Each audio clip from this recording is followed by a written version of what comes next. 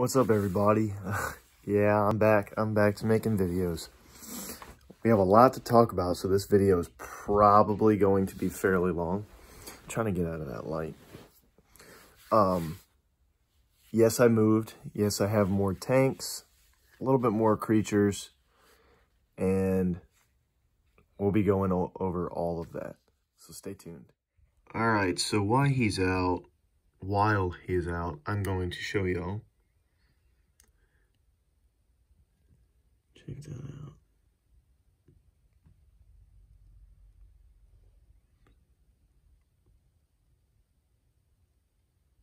And for those of you that don't know what this is a giant Vietnamese centipede. Poisonous, yes. So I have his enclosure under little locks and whatnot. I have my temperature set. He's doing really, really well in here. Very active at night and whatnot, but yeah, just thought I'd show you why he was out. We'll go to the reptile room now and I'll show you guys what we got down there and let you know in the projects. So I was a little hesitant to show this one off because it does indeed need a water change and some water in it. Been busy the last couple of days, but somebody talked me into starting to film for the YouTube channel, so I was like, all right, I'll film. Yes, you'll notice I actually have a breeding pair of Lion's Cove cichlids in here, a breeding pair of Jala Reef, which are, that's my peacock, which are right here, and his female's here. 2 yellow labs, and I still, from a long time ago, still have my pair of true Siamese algae eaters. Yes, Frank's still in here, and this little guy that we have here, his name is Scooter. He is a Florida softshell, and for those who haven't seen the other videos, this is Frank, the razorback musk. He's been with these fish, well, been with the Siamese algae eaters for a long time. Almost a year, going on a year, a little longer than a year. Has not gone after the fish. And you also notice that the dinosaur Bashar that I used to have in here is gone. He was one of the ones that was actually going for my fish as well. We have some crazy plecos in here. We have a gold nugget. We have a rubber lip in here somewhere. And we have I believe that's a snowball. And then we have, I think I said blue phantom already. Yeah, I don't know where the blue phantom's at. I will try to find him. There is the rubber lip, and then the blue phantom. The blue phantom's by far probably my favorite one because he has a lot more white on him than normal. Also, oh, crazy, they're out now. I have some giant Danios in here. And some gouramis, some dwarf electric blue gouramis. All of them seem to be, except for that, right as I want to film, they want to start being jerks. I found him the other day. I thought he disappeared somehow, don't ask how. But he comes out every once in a while whenever I feed. I have a spotted Raphael cat in here. But yeah, without further ado, let's give these guys some food. Crazy. And yes, they act like they're starving, but for many of you that keep cichlids, I feed these guys every other day. I know it's a lot, but maybe a lot, I don't know. They seem to be hungry constantly, so I feed them a mixture of the carnivore diet and the herbivore diet, I think it's called. I don't know, whatever. I'm still half asleep, guys, so bear with me on this one. But yeah, they're in, and we will get some, these guys act like they don't eat either. Trust me, I feed them. I don't neglect my animals whatsoever. But I will drop some bloodworms in them for them here in a little while. For now, let's work our way downstairs to the reptile room. Fun fact, actually, before we do that, check this out. So that is live moss growing on this stump here. I still have the Fluval Aqua Sky across. I want to get 2 of them, but I think that'll be too much light. Like, this is perfect amount of light. Like, this is beautiful. This tank is beautiful. But I put some, I think it's dwarf baby tears, the ones that float around the top in here. And some of them stuck to this log, surprisingly, and then started doing this, I guess. I don't really know the full length of it, but yeah. All right, let's go to the reptile room, guys. All right, welcome to the reptile room. Yeah, we got some plants over here. These are actually plants that I bought from Florida that I'm currently growing. Yeah, they were gonna go in in an enclosure, but I currently don't have that animal anymore because I'm swapping from big lizards to turtles and fish tanks. A little easier, a little less maintenance for what I need to do, a little less attention than what I need. But currently we have a 75 and a 40-gallon breeder that I just picked up. This is gonna house another turtle. I'm still debating on what turtle I want to put in there. I'm really leaning towards a, not gonna tell y'all yet, but then we have the 40-gallon breeder. I'm debating on what I want to do in here as well. I mean, I have these 2 empty tanks, so the possibilities are endless right now. I'm thinking about doing a miniature, like a mini predator tank in here, or doing that, the predator tank, and having a turtle in here. I don't know yet, but I have plenty of filtration for either one of them, so we're good there. These are actually 2 Eheim 2017s and then an Eheim 2013. So the 2013 will probably go on the 40-gallon breeder, and then one of those will probably go on to the 75. And then actually one of these will probably go upstairs on that other tank to work a surface skimmer, just to help aid in filtration. So now, as you can see, the bullfrog paludarium is empty. I will give you all the update here shortly of why this is empty and nothing is in here. This here is Ollie. She is a sweetheart. This is my Diamondback Terrapin I had given to me. And she is in here with about 5 high fin or sail fin, whatever y'all want to call them, high fin night gobies. And I got these really, really small. And as you can see, they are doing very, very, very well. I don't know where my 5th one, 1, 2, 3, 4, 5. Okay, they're all out front. She eats bloodworms too. She'll go after these caudal bones as well. The water is brackish too. So the gobies are doing very well in that. They clean up after her, keep the tank looking very, very, very clean. I have no Placo in here. I have no form of algae eater or anything. And as you can see,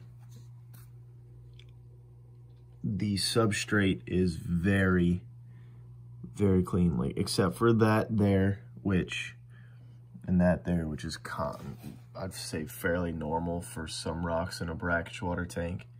But the substrate is very, very, very picked through and clean because of these gobies.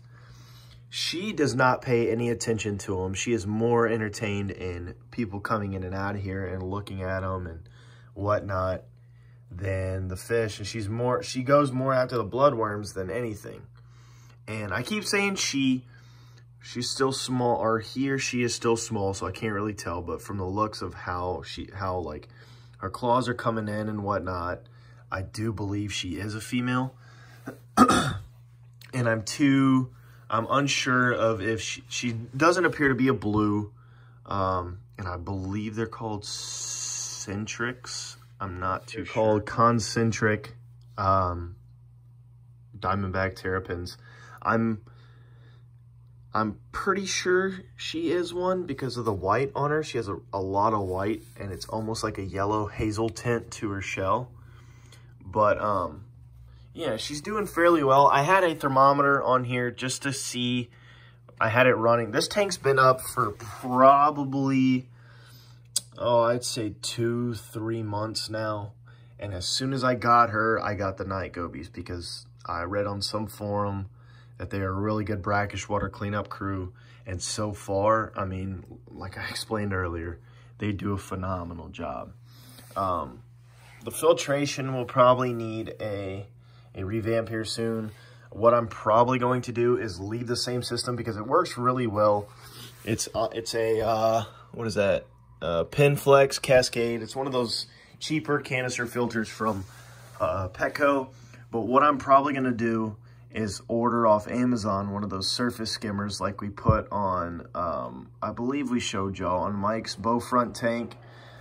Sorry, the heater just kicked on. I keep this room at like 75 degrees, something like that, 72, 75. But I had a thermometer and whatnot up underneath here to measure what the heat was when the water went down lower than what I wanted it to. And whenever I brought it up to normal, like filled it up to normal, that's about normal height. So, for those of you who do not know, keep your terrapins in brackish water. I hear a lot of people back and forth about saying, if they're raised in fresh water, they'll be fine in fresh water, blah, blah, blah. The salt will actually help them shed their scutes a lot better and will honestly prevent them from any sort of shell rot.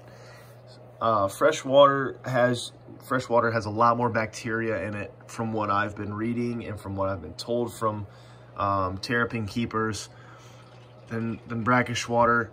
So it actually helps her. And whenever I got her, she had a little bit of issues with her shell. She wasn't too messed up at all. She was still the little pretty happy Ollie she is. And you can kind of see she's shedding her scutes now. I help every once in a while. Whenever I see him come up, I'll grab her because she loves to be, I'll show you. She loves the attention. See? Absolutely loves it. And we'll bring her over here underneath the light so y'all can see her beautiful face. She is an absolute doll and very, very, very active. So let's go ahead and put you back in, Ollie. Put her up there. Bloop. This tank is currently I believe it's a 55.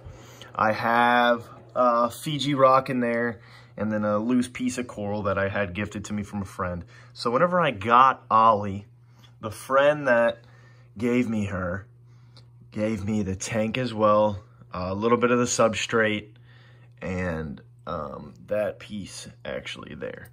Another friend gave me the light, this LED over on this side, and I already had the basking bulb and the UV light. Obviously common essentials, really essential to shell growth and whatnot for turtles. But yeah, I really want to start expanding her diet a little bit more. I want to start giving her a little bit more variety than just bloodworms and whatnot. I want to actually give her a proper terrapin diet. So I'd give her shrimp every once in a while. She'll take chunks out of these cottle bones. Let's see if I still have the one that's got her bite mark in it up here. Yeah, she'll take some pretty decent bites out of the cottle bone. I got a couple sunken in there right now as she goes after.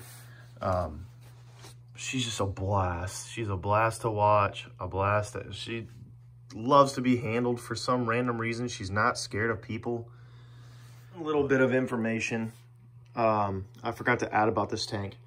For all of you who have or want to keep a terrapin, and as bad as it sounds, if you can find one for sale, brackish water form, I use one of these guys here. Nothing fancy, but I'll usually keep it, it'll range from 1.0 or 1.010 to 1.013. I'll keep it in this area. Too much, and it will actually, from what I heard, it'll affect the turtle. Probably won't affect the fish. I don't know. I really don't want to give that a shot to go higher because I don't want to hurt anything in this tank. I don't want to hurt any animals or fish. But I've noticed they've been really happy. ever since I started doing that. Her shell started looking really, really, really good when I stayed in this area here. And I just used the basic, let's see, I still got an empty box in here. Let's see. It is the Instant Ocean. I picked mine up for 10 bucks. I get the 3-pound. I need to get the bigger one because that water, since it is an open top tank, the water likes to evaporate really fast. And since it is hot in here, this thing keeps kicking on. But yeah, I use this stuff. I'll mix it with hot water in a 5-gallon bucket so it dissolves a lot quicker. Measure that out, and then let it cool off. I'll sit it down here, let it get to room temperature, and then I'll dump it into this tank. Other than that, scraper, keep the calcium crete or the salt crete off the sides. I dripped some water one time and it got it pretty bad, but I'm gonna cup my hand before cup my hand before I drop that into there and let it dissolve into there.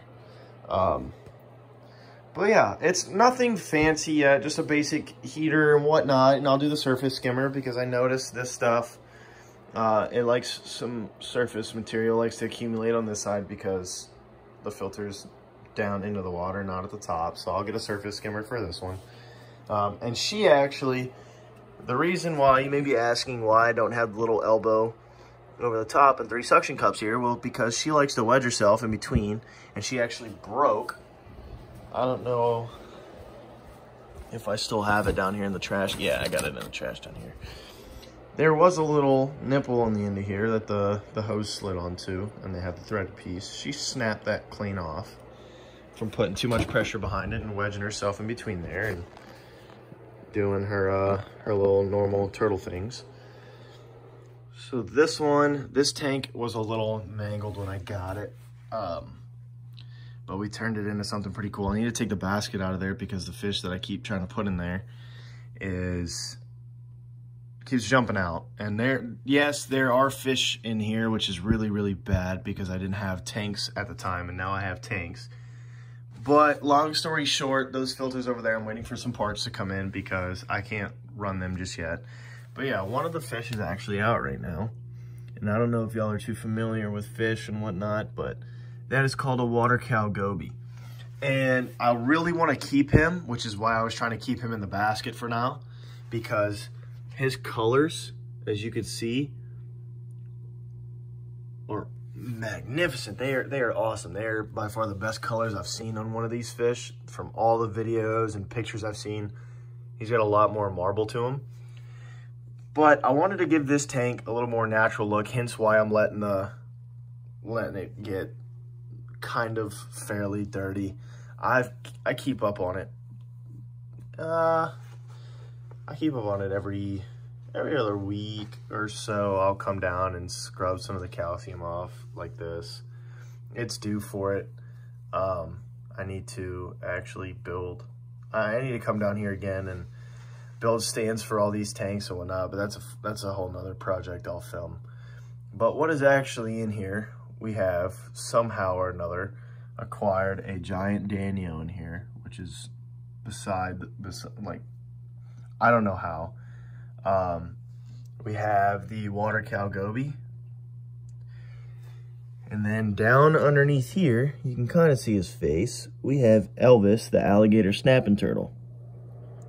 He is doing really well. He has gotten ginormous. I would try to get him out, but I didn't bring bloodworms down here with me, and he's kind of a mean turtle. Yeah. So, oh, there we go. There's a better shot. Look at the marble in him. Really, really beautiful fish. And he's mean too. Hence why I want to do the predator tank in one of these. Because I put him, fun story. Yes, fish were harmed in this story, but we managed to help them out and save them. He grabbed hold of one of my orange cichlids in the tank 2 minutes after setting the fish in there, after doing the oh, what do you call it? The acclimation process. We set the fish in there, they were doing good, and then I looked down and I noticed my orange one was gone. Well, he was about, I would say, dorsal fin deep in his mouth. And we managed to get a pair of tongs in there and scare him to where he spit it. And then we moved him down into this tank. So he's doing very, very well down here. But yeah, this one's got an Eheim. Yes, it's an Eheim. Eheim something, I forgot. I have the box in the other room. For any of you guys wondering if I'm sponsored by Eheim, because I have so many Eheim filters, no, I am not. I don't have a single sponsor whatsoever for this channel. Nothing. And Fluval too. I have a Fluval Aqua Sky on here. No, I'm not sponsored by them either. I don't have a single sponsor. This is all done as my hobby. But yeah, we have a Eheim box canister back here. We have a Fluval Aqua Sky on here. Normal tank heater. And then we have just a couple plants in there that the turtle like to uproot, so I gotta fix those. I just noticed that today. But there's that tank there. I will be trying to build tables for these guys here soon to get them all up off the ground, so it's a lot more of a pleasure to view them. But I'll be honest, I come down here and I lay in front of Ollie's tank and in front of Elvis's tank and just watch every once in a while. But yeah, all right, so we'll walk you guys over this one. All right, so y'all have been waiting. I've got a couple messages on YouTube from various people wanting to know what happened to this tank. Well, let me move this and flip my non-existent light on. As you can tell, like the little light in here is kind of pointless.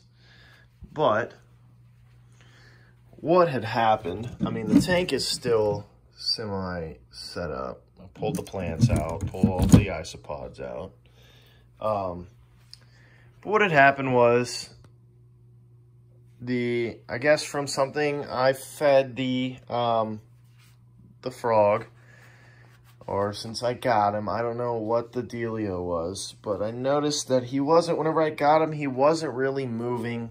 After like the first week I got him, I noticed he really wasn't moving a lot and showing like hopping like a normal frog. He was crawling and his back legs weren't working. That was just the start of it. Then after the fact, he wouldn't eat on his own. He wouldn't chase food. He wasn't like the normal predator frog you think they are. I'd have to pull him out from where he was hiding and feed him, or else he wouldn't eat.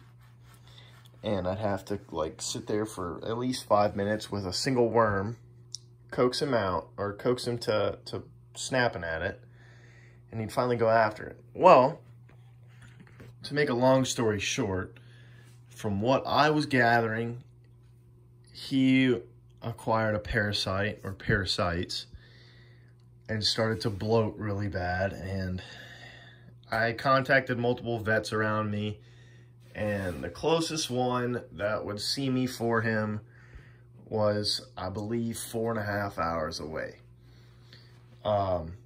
And just to get the frog in, not guaranteeing that he would survive or anything like that, was upwards of $180. I know to some of you that may not seem like a lot, but when you pay what I paid for the frog, not a lot, as bad as this sounds, in the long run, it's not really worth it, because you don't know if they're going to survive or not. And this sounds so horrible, and I'm so sorry, but I bit the bullet, and I was like, you know what, maybe I should take him up to the vet. Woke up the next day, and he was floating and bloated in the water and was not responding. So yeah, that's what happened. And as you can tell, this is the day that actually I found him, that this happened. I ruined the lid because I moved the heater, and yeah, it was just a really, really bad situation. But for now, this tank will stay empty because I'm still a little upset, still a little sad about it. Still to this day, and that happened, oh man, December, beginning of January, I want to say. I'm still a little upset about it because I built this whole enclosure based off of that frog, getting one of those frogs. And people are saying, hey, well, why didn't you get it? Just get another one. Why didn't you just get another one? Because you own a frog for so long and you watch him grow, and then it just somehow dies, so you're scared. I'm scared to get another one. I'm going to be honest with you. I'm scared that something's going to happen to one of my turtles, but that's why I feed them a decent diet. It's for that reason. I don't feed them crickets. I don't feed them mealworms, something that could hold a parasite potentially and harm one of them. No, I don't want to take that risk. And if I ever were to put anything in here, I'd have to take all the substrate out, clean it out, let it sit, let it dry, and then reseal the bottom of the land area, because what I was noticing is that water liked to creep into the land area. Apparently my sealing job, which I thought was pretty freaking A1, is not doing so well. So we'll go through and fix that eventually. I don't know when, or if somebody wants this tank because they're getting a bullfrog, they can come grab it. I'm not too worried about that. But yeah, here is the update for the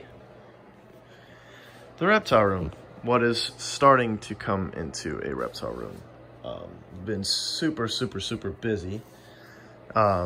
So making time for these guys, and then content, trying to film for YouTube, and making sure everything's fine and whatnot in everyday life. It's just been busy, but I mean, as you can tell, my tanks are staying, my three tanks are staying fairly, very decent and clean and whatnot. So I'm not, as far as neglect, I'm not neglecting these animals whatsoever. That's not even a thought in my mind. I'm down here. I have all my stuff on timers. All these tanks are 24 hours. They're on timers. But I'm still down here at 9 o'clock, 9:30 in the morning, sitting with them, making sure they look healthy, making sure everybody's fed and whatnot. Every other day I feed. Sometimes, yeah. Not sometimes, every other day, but no, I go every other day feeding, and they're, yeah, it's not really a handful, but life just gets in the way, so I can't really post videos and keep up with a YouTube channel on these guys, so, yeah. All right, guys, so thanks for watching the update video, I guess you would say, of the new house, the new reptile room and whatnot. Sorry I've been away for so long. Like I said, life gets in the way and you can't really keep up with a YouTube channel. Work with animals, and I don't know if any of you guys follow the other channel, but I'm building a race car right now. Yeah. Animals, race cars, that's my hobby. But animals mainly, as bad as it sounds. For all of you that follow the car page. But yeah, thanks for listening to this long, really long TED Talk. No, thanks for watching this video. It means a lot that you guys want to see more content come about. There will be plenty, as you can tell by the two tanks I'm setting up, there will be plenty of content to come. Also, I forgot to mention, I'm tossing back the idea in this 40-gallon tank, the 40-gallon breeder. I'm debating on if I want to go the Predator tank, like I was saying, or get another tank for the Predator tank, and do mud puppies. Yeah, do mud puppies in the 40-gallon breeder. And I don't know if y'all know what mud puppies are. They're the little fish that digs the holes, spits the mud out with their mouth, makes the little mounds in the tunnels and whatnot, and walk on their fins and everything like that, live out of water. But yeah, let me know what you guys think. Comment down below. If you're not subscribed, subscribe, like. Let me know what you guys think. Let me know what you guys think so far. Any insight y'all have, any tips. I'm open to anything. I try to comment back on every comment that I have. If y'all want to see something possibly, let me know. Just comment down below. I want to hear you guys' thoughts. But anyways, thanks for watching. I'm out.